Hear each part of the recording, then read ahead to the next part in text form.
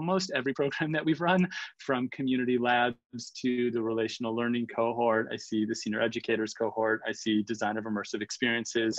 I see consulting opportunities and projects that we've worked with partners. I see board members. I see members of the broader field, all in just like a screen is really remarkable. So, so thank you for coming, and for everyone for kind of playing in this really nice jigsaw puzzle.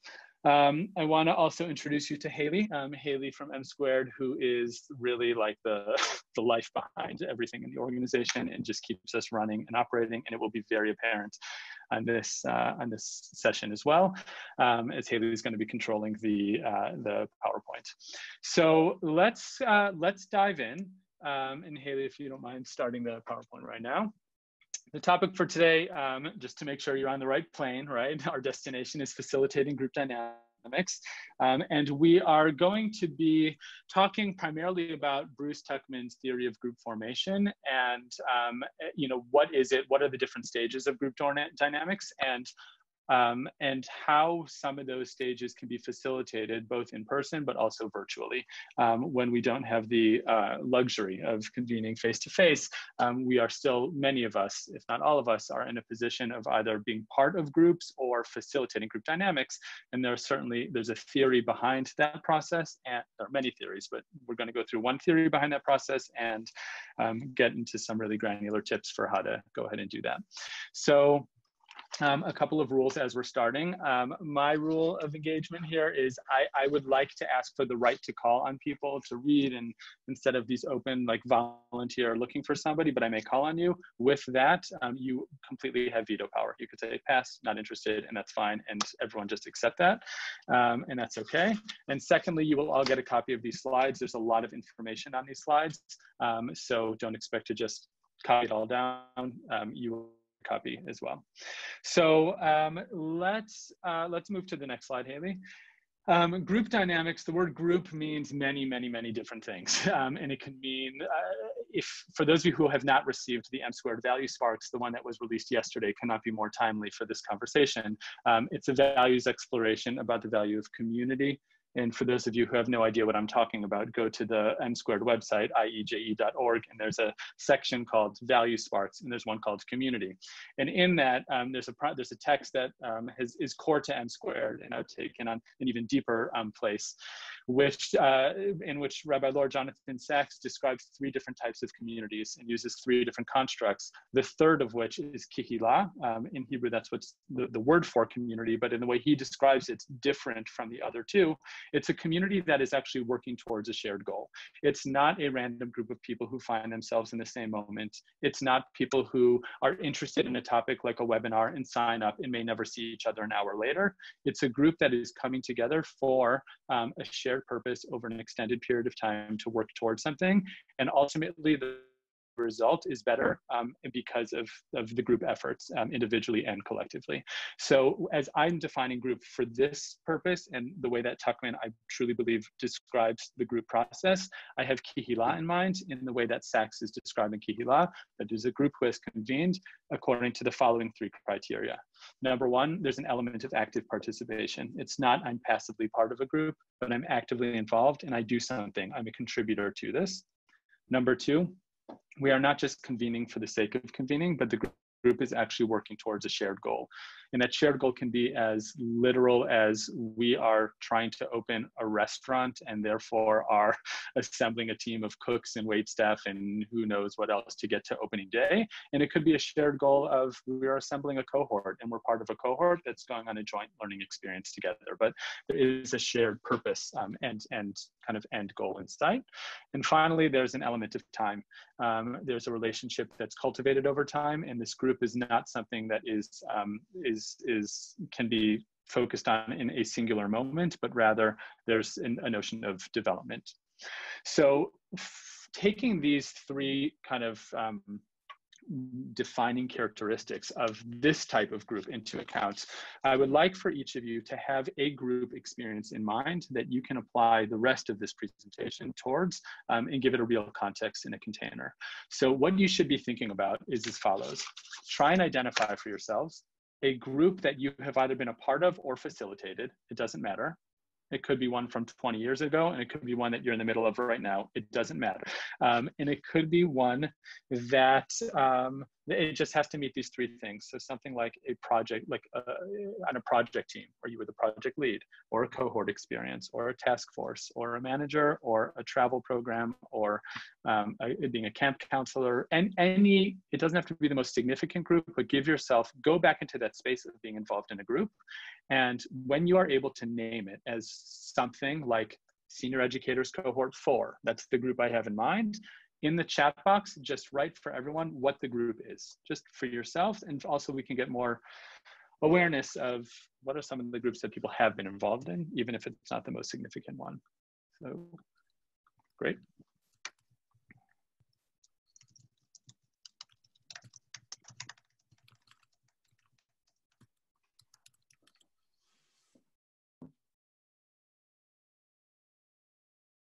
Awesome. So as these are coming in, scroll through the different chats and get to know that other dimension of other people. And if you haven't yet added in the chat, do this for yourself. I won't call on you for it, but this will only make the learning that much more applicable. Haley, let's move to the next slide. So Tuckman, our good friend Tuckman, 1965, American psychological researcher. He develops this theory on group formation, group development, group formation. And it has 4 stages. Sometimes there's a 5th stage. The 5th stage is like what happens when the group dismantles. So I'm not going into that part just yet. We're focusing on the first 4 right now. And in very simple language, he gives a structure to a process which is so complex and so intricate, and he really divides it into 4 unique stages. Stage number 1 is forming, where a group comes together and it's an element of orienting to each other and to the task and really trying to figure out their role and their placement in what's happening. And that happens for quite some time. And then there is the inevitable storming, which is something quite cathartic that he even named as being natural to the group formation process, but it's all the ugly and the icky and the uncomfortable, where individuals and the group express resistance to what's happening, to each other, to the task, to all the revolts that seem to occur. And hopefully a group is able to get through the storm, really weather it, and get through a stage of normalizing what's happening in the norming stage. There's this sense of openness to each other. And then once that happens and there's a new appreciation for themselves and for others and for the task, then they're able to get into a really good state of flow and constructive action, and they perform and they know each other and they know their place in the group, and they're actually able to move forward. So it's these 4 stages. The best example that, like, if I had to give imagery to this, and I'm a geek for MasterChef, even though that logo looks like it kind of could be an M² logo, but and MasterChef on the bottom. So the team challenges in MasterChef. So for those who don't know, it's the same as any reality kind of competition and TV show. What happens in it is you have home cooks that come together and they try and compete to be the best home cook in America, Australia, whatever country it's taking place in. And through the process, they randomly have team challenges. And what happens in these team challenges is they say, like, the 5 of you are coming together and you have to prepare dinner for all the firefighters in the city. And you've got 1 hour to do that. And what always happens in the beginning is they say, great, what do you want to do? And what do you think should be on the menu? And that sounds like a lovely idea, even though I know it's a terrible idea. And they say, fine, you go to whatever station you want to go at. And it's like literally the form that is classic forming.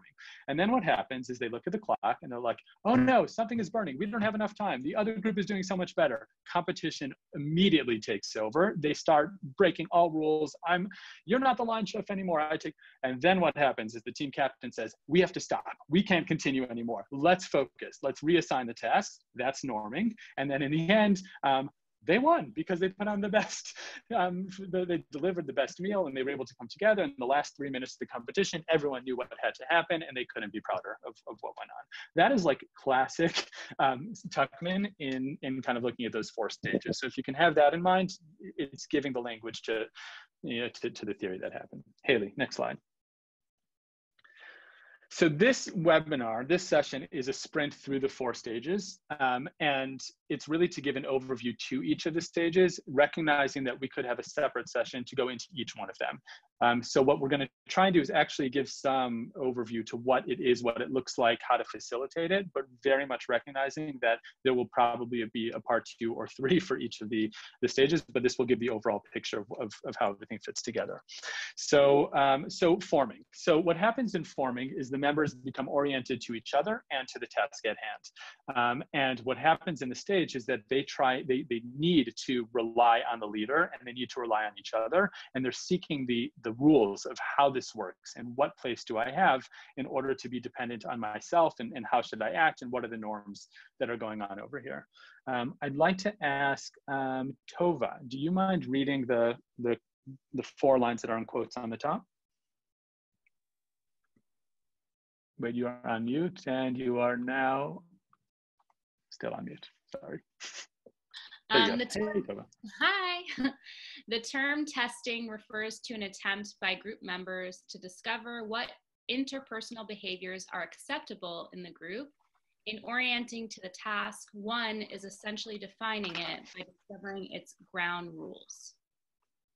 Okay, so this quote, this quote and most of them that are in here come from the source that's on the previous slide, which is, from Tuckman, straight out of his writing, where he describes the idea that testing is one of the key features of what happens in forming.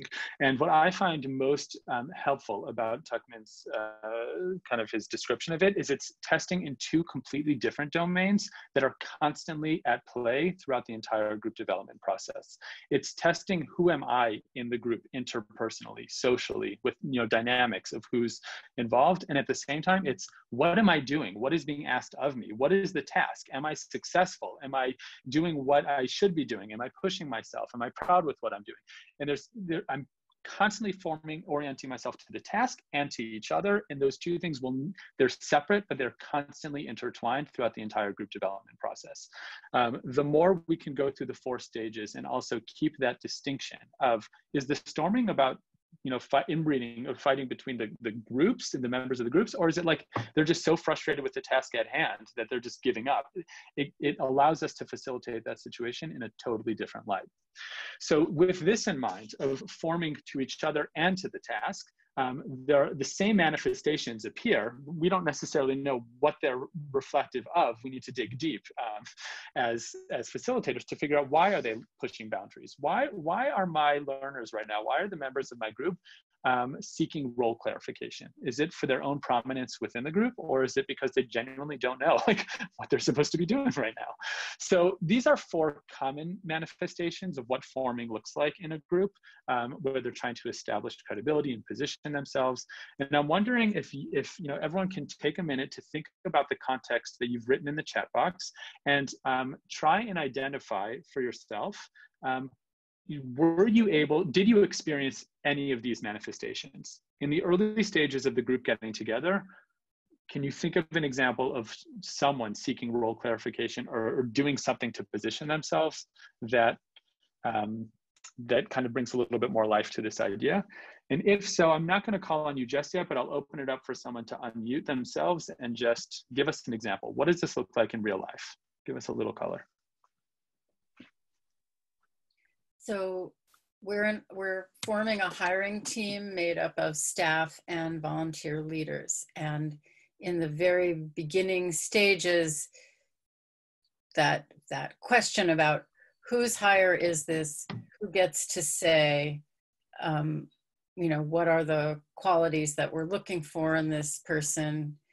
How are we going to go about the hire?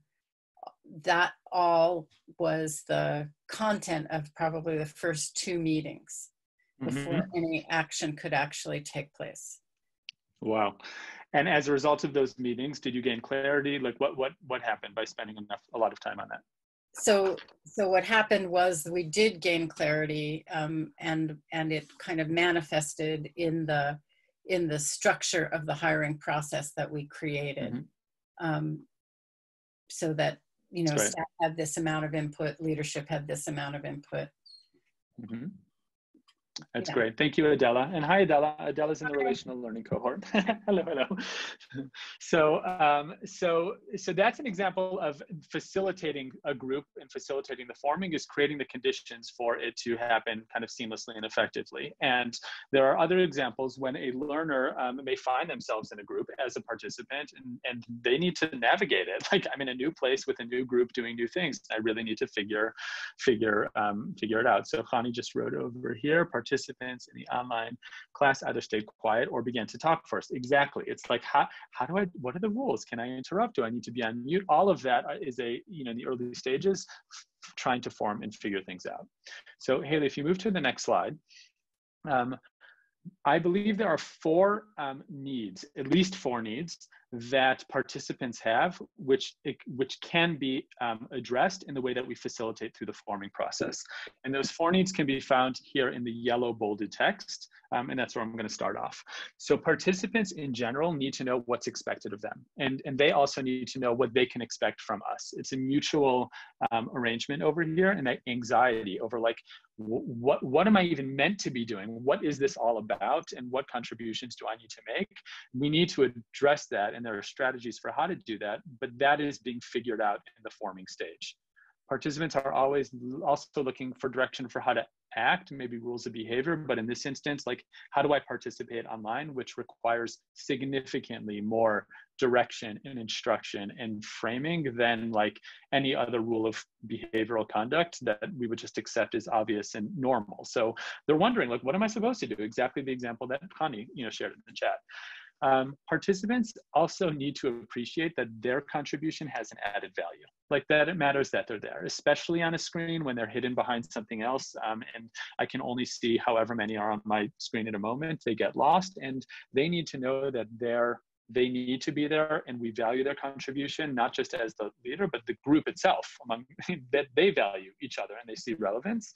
And then they also need to know what their position is within the group. And this is like figuring out, am I the leader? Am I the follower? Am I the collaborator? Am I the feedback giver? Like, what can I play where I feel like I'm able to really tap into my strengths, provide a need, and also be accepted among the group?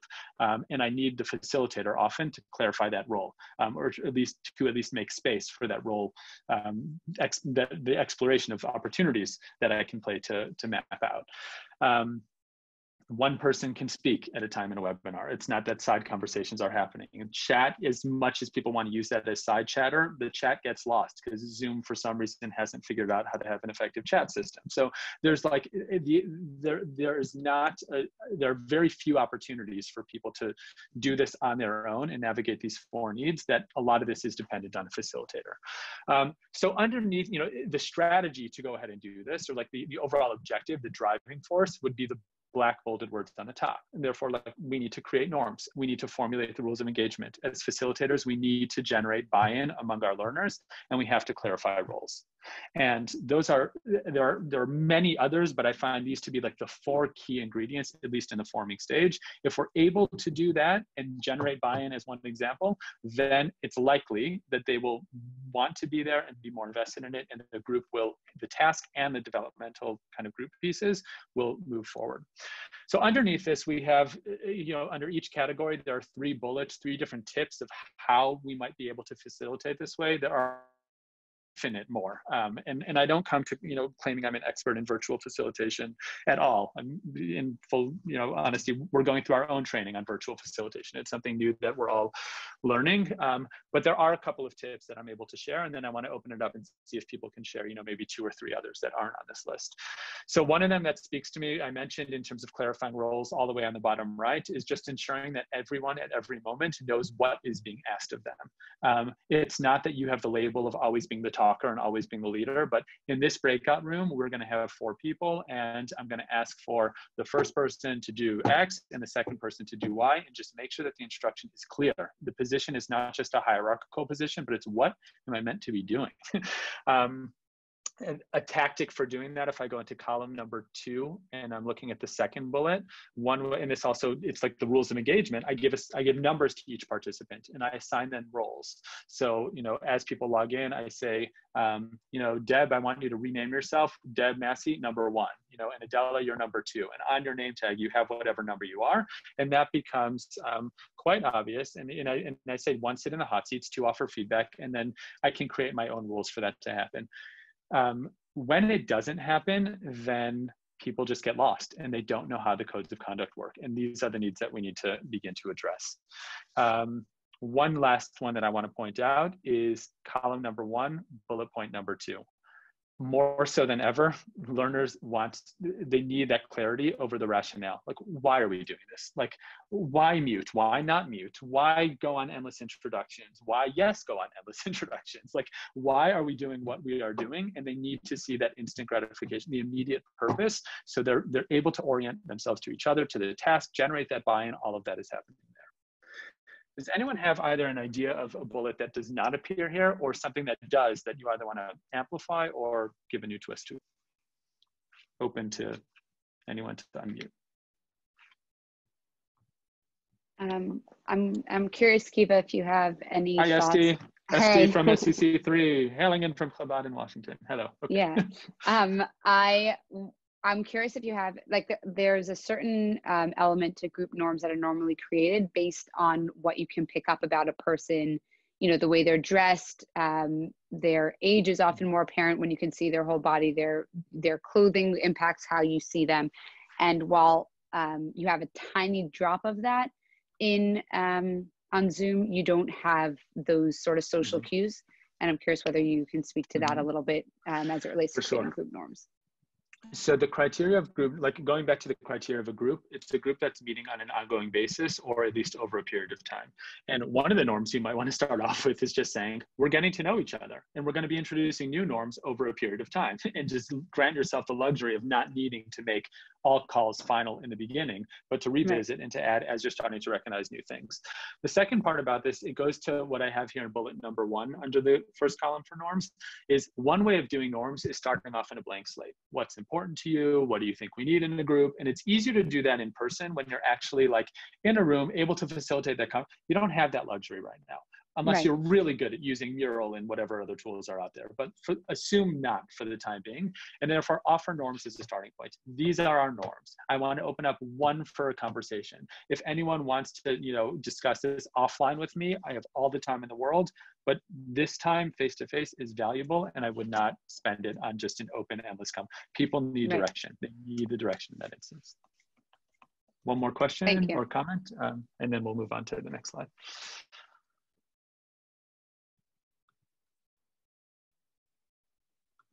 I mean, I typed in the chat box, Kiva, that there's so much of this that I facilitate, especially on Zoom these days, so much. And I don't think to say the rationale, we're putting you in groups of 2 or 3 because we want to make sure everybody has a chance to connect. And, why am I, when people get thrown into a Zoom room and they're like, are there more people coming in a breakout room? Why are there only 2 of us?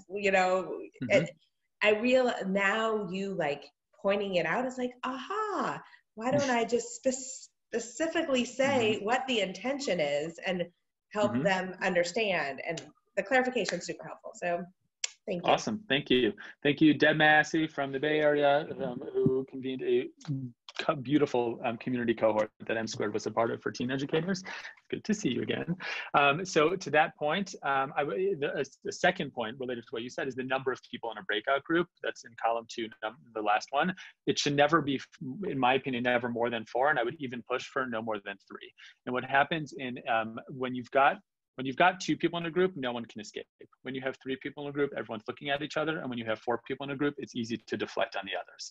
And in order to force participation, minimizing the group size will allow that to happen. Cool. All right. Kiva, so yes. I just want to check on that, because is that in the context of breakouts where there is not a facilitator? That is in the, yes, because the facilitator can control the engagement, meaning assuming the facilitator is mindful of just making sure everyone's involved, for sure. Yeah. Yes, meaning, and it still shouldn't be one facilitator for 30 or 40 people, because, or a full cohort at all times, because you can't get to everybody. So. I have a question, Kiva, is that okay? Yes, Tova, of course. So Hey, Tova from LA, and 2 cohorts, SEC4 and Power in 2020 with Armin. Hello. Yeah. Hi everyone. I'm curious about if the value that one is teaching and trying to cultivate is community, let's say, if that's like the actual value. How can you do it online? Like I'm finding that what's missing, and maybe you're going to go into this session, maybe it's a different session, but like the schmooze factor, or that in between factor, is like certainly missing in the virtual sphere. And so I'm just curious if there's been thought on that, if that's part of this. For sure. Yeah. For sure. It comes up when I'm going to speak a little bit about norming, but it applies here as well, is that when we think about virtual, there's on time and there's off time, and off time can be on time as well. And the ways that you can encourage like group formation to continue that's unfacilitated. It could be structured. It could be, we're asking you to pick up the phone and speak to someone in a group, and go for a walk in the park as you do that right now, and just talk about whatever it is. You're still controlling it by giving it a container, but it's happening offline. That's a key part to this as well. Okay, great. Thanks. Thank you. All right, Haley, let's move on to our favorite, the storm. Okay, so storming is just uncomfortable. It's where members find themselves in conflict, the management of which becomes the focus, which means we are managing conflict. We are not managing our group. We are not managing the task. We've lost sight of what's going on. We just need to, what is going on here? This isn't working for me. And it just unleashes everything that's going on. What emerges is antagonism, turmoil, those are really the descriptors. And we've all been there. We've totally all been there. Robin, can I ask you to read the quoted text, the 3 lines at the top? Hello, Robin from SEC3. Yes, hello. Hi. Group members become hostile toward one another and toward a facilitator as a means of expressing their individuality and resisting the formation of group structure. So when we get into the storming, again, 2 very different things that are going on. The reason for storming, or what it might be an expression of, is really who am I? Do I matter? Am I noticed? Is my contribution whatever? Why am I putting up with it's really about the me and trying to express who I am and what I can contribute, and it's not being appreciated or utilized in the best way. And at the same time, resisting the formation of the group structure. I don't want that person to be the leader. That leader's a terrible person. Or why does that person get to present first right now? They're so annoying. Or, all of these questions about myself and who I am, and also what is going on around me. And I don't like what's happening to me, and I don't like what's happening to them, and I don't like them, and everything just comes out at once. And that's the storm. And the best descriptor for it is what's listed in the way bottom of this slide. You want to run away. You just want to get out. We want to say I need a break. I need to go home for the night. I need to just quit. I need to depending on the severity of it, you just want to run away. And that's when you're in storming. When you don't want to run away, but you feel like this is annoying and this is frustrating, that's a bit of a conflict, but that's not a storm. The true storm, and this is the fascinating part, that Tuckman says a group has to go through, not might go through in forming a group, but actually has to go through in order to test themselves, the extent of their relationship with each other, and what their tolerance for each other, and how they deal with themselves individually and among each other. All of that comes to the test in a storming stage, and it has to actually be there. That as complicated and uncomfortable as it is, that to see it and to facilitate it, kind of need to even foster it and support it, this conflict stage. And there's questions about how involved does the facilitator get in order to resolve conflict or help them get out of it. The shift in mindset of conflict, of storming, is critical for the group formation process, and people need to weather the storm in a way that they are able to have stronger confidence about their individuality and an acceptance to the group structure. That's when they've weathered it in a very effective way. What does it look like? We all know what it feels like, but what it looks like is there's no unity, there's fighting, there's issues that are polarizing the group. We can start naming we can give excuses to what is the root of the storming, but all in all, it's so much bigger than that, and we kind of just want to run away. So I want, to give a little bit more context to these manifestations of storming. These get a little bit more, we kind of run away from them and don't want to revisit them, but revisiting your actual context could be helpful for this. So I'm going to ask you all to close your eyes. And if you want to turn off your camera because that's uncomfortable for you, you're welcome to, but at least close your eyes. We're going to do this for 1 minute. And just as your eyes are closed, go back to the context that you've given yourself. What group are you or were you a part of? And get into a moment of storming. Like just when did you want to run away? When was it so icky you couldn't? Take a minute and just describe it to yourself. Go relive that moment. I'm sorry, but just do it.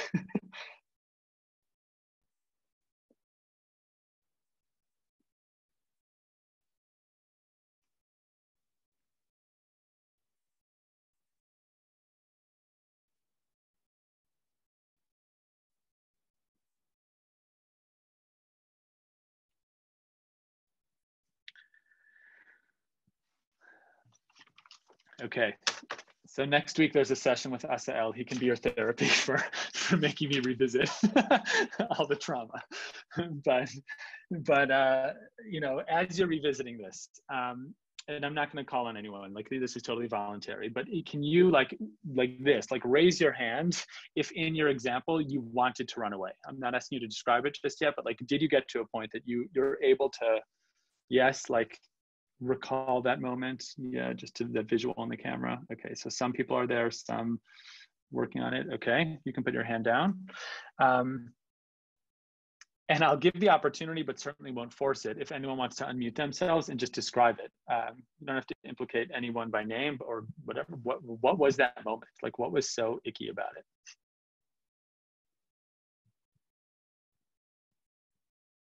Daniel. One minute. You're on mute. And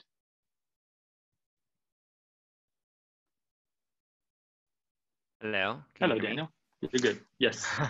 I was thinking about a time. The group I'm thinking about is a team within my larger staff team at Prisma. A smaller team, but it's still like 2/3 of the staff who are helping to design our big annual conference or biannual conference.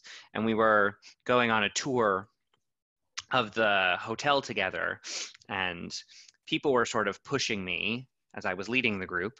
And they were like, oh, we could do this and we could do that. And oh, why don't we eat here and all of that. And I was having sort of a very like, no, stop giving me your ideas. We've thought about these things through already.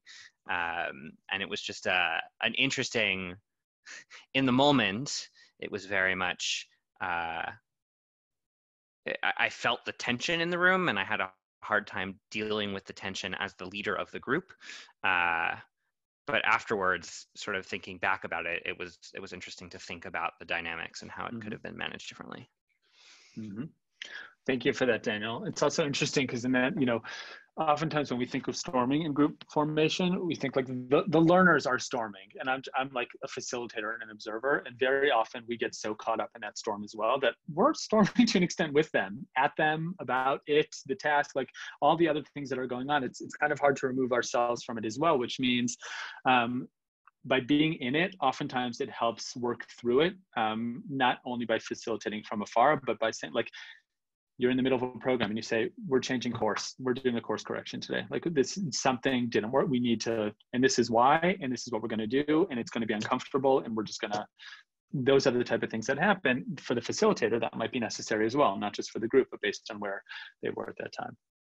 So if you go to the next slide, Haley, there's a wonderful author, Patrick Lencioni, who writes just very easy to read, captivating fictional stories, all about different ideas, so like that have to do with team and with like business practice. So he's got one about meetings and how to run functional meetings, and this one over here is about the 5 dysfunctions of a team. And it's this fictional story about a team that's totally dysfunctional, and they bring in a new CEO, and she whips them into shape and just gets them to perform, to optimal performance. It's like, so she goes step by step. And there's a quote in here, which I really appreciate, which gives the right spin on conflict. When I say conflict, it's a loaded term. This is what we mean by conflict as articulated in the story. So I would like to ask Melinda, are you okay reading this? Thank you. Sure. If we don't trust one another, then we aren't going to engage in open, constructive, ideological conflict. And we'll just continue to preserve a sense of artificial harmony.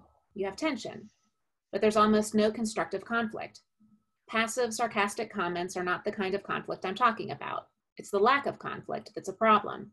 Harmony itself is good, I suppose, if it comes as a result of working through issues constantly and cycling through conflict. But if it comes only as a result of people holding back their opinions and honest concerns, then it's a bad thing. I'd trade that false sense of harmony any day for a team's willingness to argue effectively about an issue and then walk away with no collateral damage. Thank you. So when we talk about storming and tension and conflict, some of it just emerges because of the group dynamics piece and even like frustration with the task. But there's also an opportunity here. And if we take what Tuckman is telling us to heart, that it's a necessary part of the group formation process, and therefore we want to construct conflict. We want to craft the right opportunities for people to grapple with difficult ideas and to get irritable and to force them to make a position and to really, you know, test their boundaries and everything that's going on, like all of that, then we actually need to create conflict. And it's a bit counterintuitive. It's very in the mindset of the M squared culture for many of you who have gone through the programs.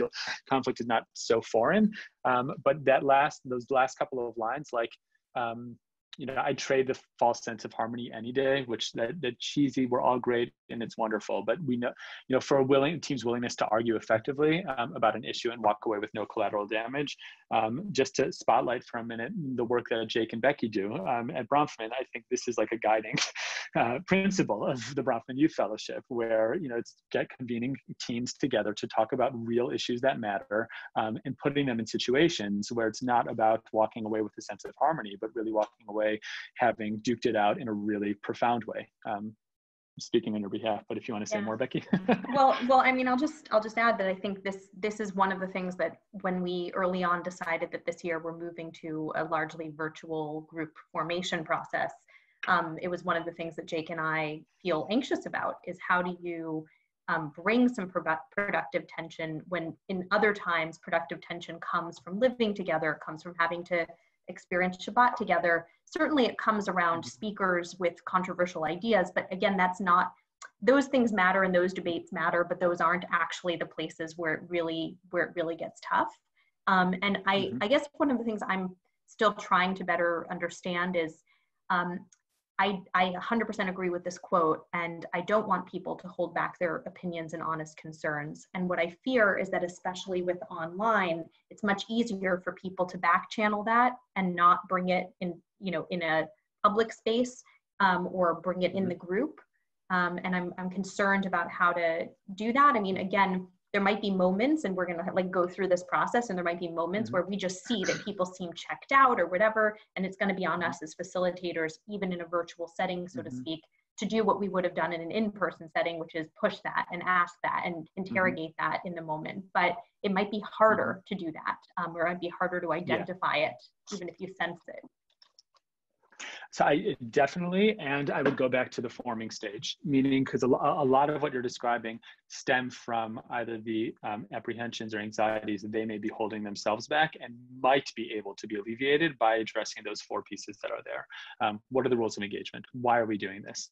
What happens when things get really icky? Our norms. We expect that you're going to hold back, and therefore we're going to create a condition that you can't hold back, which means I will call on you.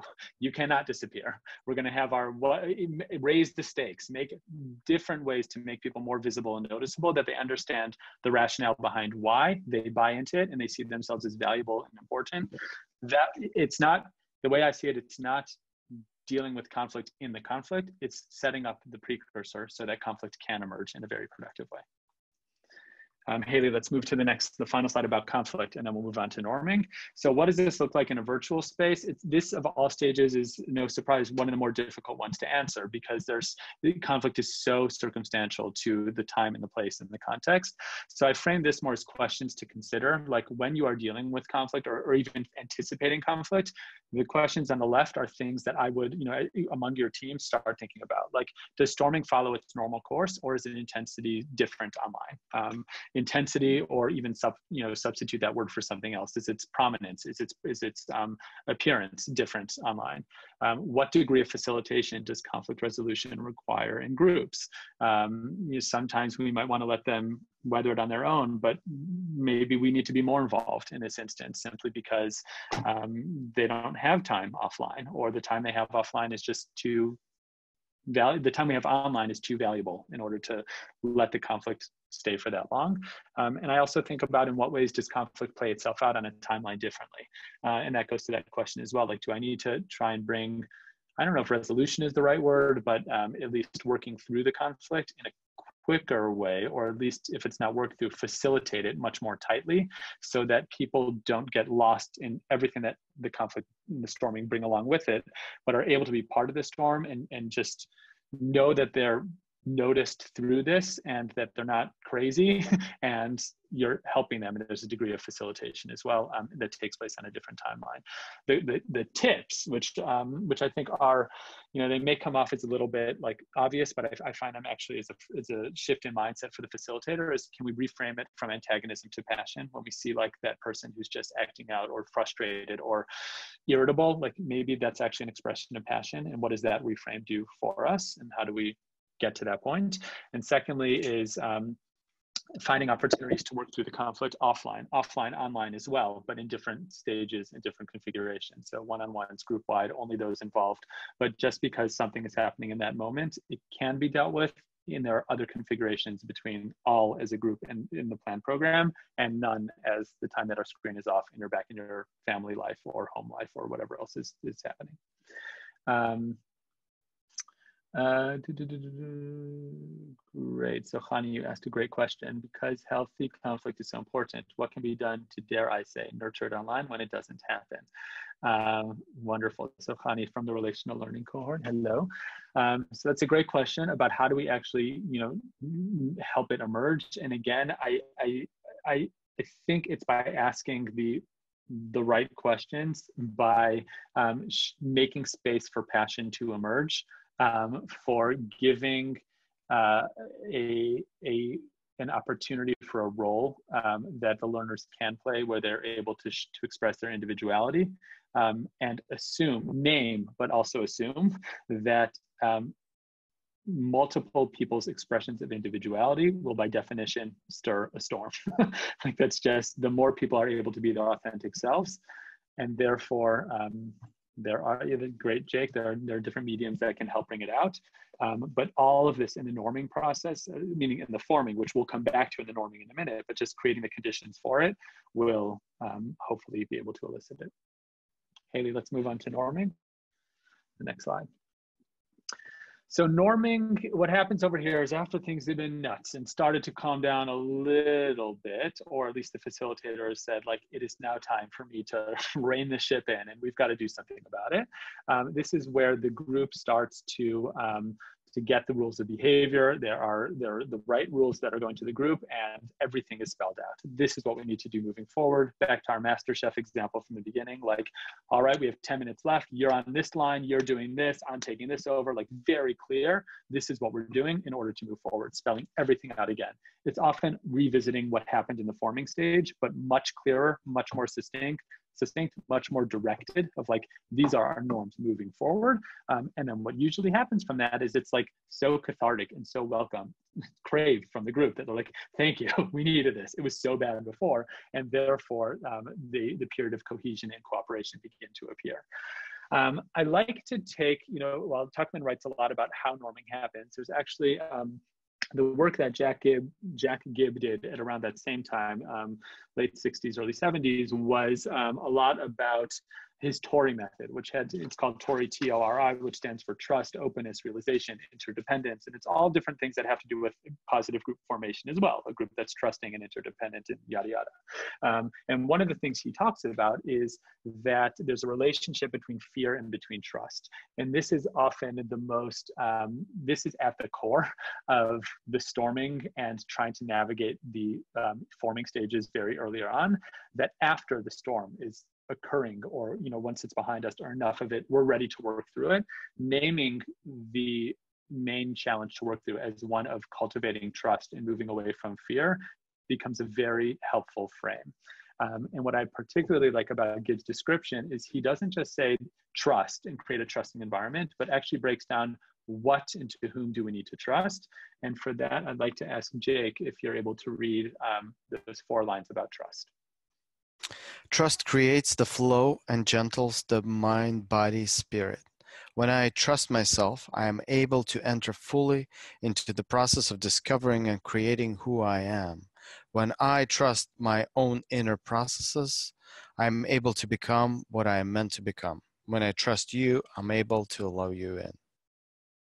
So when we talk about cultivating trust and creating the conditions for that to happen, what Giv is describing is I need to trust myself. There's a deeply introspective process over here of like, how have I been? What have I been doing? Like, who is the me that has been present in this group?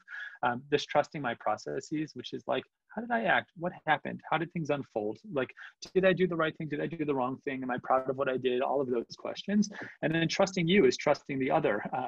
And it's obviously very relational there as well, but it's not just about me. This is a group, and by definition, there's somebody else who's involved. So I need to cultivate that trust.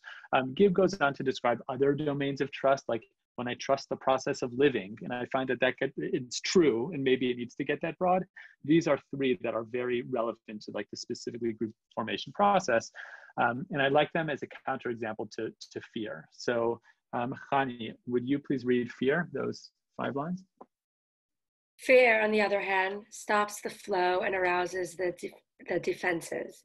I direct my energies not into discovering and creating, but towards protecting myself from seen, expected, or fantasized dangers. I am not sure who I am.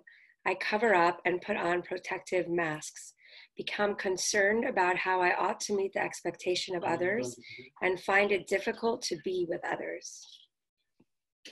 Okay, so I mean, let that sit. There's pretty heavy, and there's a lot there. By looking at fear in this way, and can fear actually begin to justify or explain everything that may have happened in the storm itself, or even all of the concerns and anxiety in the forming process too, of what people were trying to navigate. I mean, fear, it's just constantly present. It's not something that we can get away from, but actively trying to turn fears into trust or create trust out of fearful moments is one of the key frames that is helpful to facilitate a group through the norming process. So how do we do that? If you move to the next slide. One way to do that is here are a series of just simple questions. They're not simple to answer, but very pointed questions that can help cultivate trust. And what I appreciate about this list is they're written in the individual form, but they can easily be adapted to the group. So what moves me forward is something I'm thinking about, or hey group, what's moving us forward right now? What are we avoiding as a group? What are we not naming? What is that fear that's over there? And by doing that and articulating it, we can start moving into a more trusting environment. What isn't working for me or for us? How do people see me? How do people see us? This is how I see you. Meaning these are different frames, different lenses that the elements of trust and fear, they surface, and they surface in a very facilitated way when we're able to ask our learners these questions, either in a one-on-one or in a group setting or in a small group, working through it. That's again a decision that needs to be made very calculated based on the circumstance of what the norming is in relation to. But this is helping the group get through the storming process and start cultivate trust.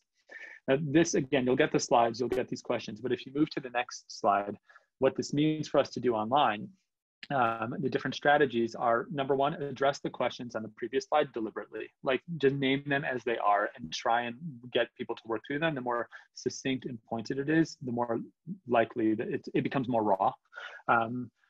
Through a norming process, we're trying to create intimacy by sharing and problem solving, by showing that we're all part of this, that we're valued to one another, that we've got what to contribute, constantly acknowledging individual and group efforts and normalizing fears. Like, this is where we need to just, every one of those concerns from the forming stage, at this point, it's not about them, but it's the facilitator to make sure that everyone is valued, is noticed, understands their contribution to this, and feels that they're a part of this group process. Ways to do that online, without going through all three, because I see we're a bit, running low on time, is I like the idea about number 3, which is just constantly sparks of inspiration. Just trying to challenge participants by sharing the challenges that they've overcome, naming things that they'd like to face, but really putting them front and center, putting them in the spotlight, and just showing, like, look what, like, trusting is also this accountability, it's this appreciation, it's this valuing, it's all of that stuff, which happens through these little tactics, which tend to be more about featuring, letting the group feature itself and being someone just creating the conditions and not coming in and stepping in and saying, all right, we need to work through this. This is how we're moving forward. And for the final slide, when we get into performing, if this is what it's all about, the question is, this is where the group works as a unit. They've accomplished their tasks, their solutions, everything's wonderful. We're in peace and harmony. And I don't say this, only joking. It's great when a group is able to get there. It's high functionality. We call it optimal performance. This is, the question is, number one, did you make it? Like, I would even ask if you quickly in your, in the chat box, taking your example into account of your scenario, that your group came together to work on some, like, task-oriented was one thing, from a scale of 1 to 5, 1 being absolutely like complete dysfunction and 5 being we reached optimal performance, we got into a state of flow, like we were able to get there. I'm curious if each person can just write, like, the action is like, right, 1, 2, 3, 4, 5, 1 being totally low, 5 being optimal performance. Like, what did your group get through this? Do you feel like you were able to achieve that state of performance? Right, and as they're coming through 3s and 4s, and there may be some that are like amazing, exactly, 5 from Deb, like there was this one group that was amazing, and we are still in touch to this day. And there's maybe some ones of like, we tried and we just like dismantled, and that was the end of it. And I can see 3s and 4s seem to be the most prominent. So what flow looks like, and with this we'll wrap up in just 2 or 3 minutes, is the best description I have for it is from Csikszentmihalyi's description of his work on flow.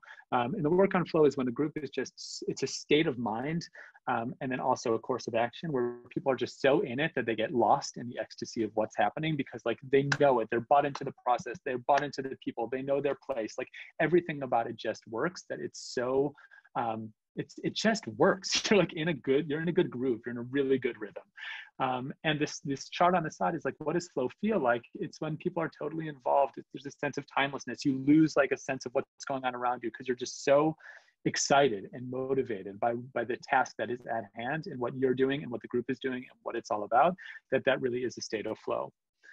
And the final slide of this is, well, how do we go ahead and do this? The key tenets to flow that Csikszentmihalyi talks about is constantly, it's not just balancing skill and challenge, like what is the skill level of this group and what are they able to achieve, and therefore let me create the right challenge for it, but it's constantly pushing them a little bit higher to each other. So it's how do I actually, knowing my skills, how do I increase that challenge so that it is achievable and empowering, but it's also motivating to say, I wonder if I can do that. And then when they achieve that, then they likely feel that sense of accomplishment, and it's not just spoon feeding, but it's giving them something to work towards.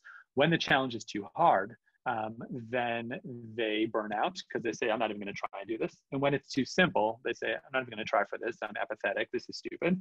And it's trying to find that optimal level of challenge that, knowing your group's skill level, you're able to adjust and constantly push them forward. And how we do that online is, I find these to be three very important points. Number one, I tend to underestimate the ability to execute online. Like, you know, what is an online space? Can people actually perform? Can they show themselves? Can they work towards something? And the answer is yes. They can work towards something and they can feel tremendous accomplishment from achieving that goal. And that can't be forgotten. Like the excuse of it's virtual and therefore, like, for a minute, remove that and just keep the challenge as the challenge and the task as the task, and raise the stakes, incentivize it, create rewards, consequences, all of that. And by doing that, often you're encouraging their preparation offline as well and saying, in order to do that on tomorrow's webinar, you might have to pull an all-nighter. I don't know, like you might have to do it. They'll want to do it by this point because hopefully they're in that groove and they're motivated because they've already gone through that whole norming process. They're in that state of flow, but it needs to be worth their while. And the more we're able to push that, I do think that that's feasible online. It's counterintuitive to what the online platform offers us, but there are people behind every screen, and that human tendency will appear, and it will only appear if we give a container for that to happen. So with that, I apologize for not giving more space for questions because it kind of rushed through the content. I am happy to entertain any questions that anyone has. Anyone who wants to stay online, you're welcome to. Anyone who wants to arrange a time to speak afterwards, totally happy to do that as well. But thank you all. And there you go. Have a good day, everyone. If anyone does have questions, you're welcome to stay on or not. Kiva, I'm curious, if I may, just are there studies around like how this maps on the timeline, these stages map on the timeline? Because sometimes these things can happen, it seems like just like that so quickly, or groups have like such a short term period of being together, or yeah, just interesting how if you've seen it. So the answer is yes.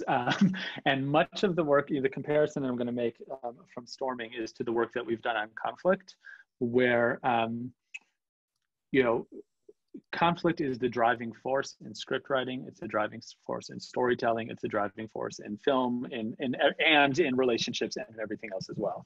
Using those other mediums as the example, if the conflict doesn't emerge within the first, 10 minutes of the movie, you're walking out of the movie. And if the conflict doesn't emerge within the, first 30 pages of the book, you're closing the book because it's just not interesting, because the character's not working towards something, and because there's no stakes that are it's not there.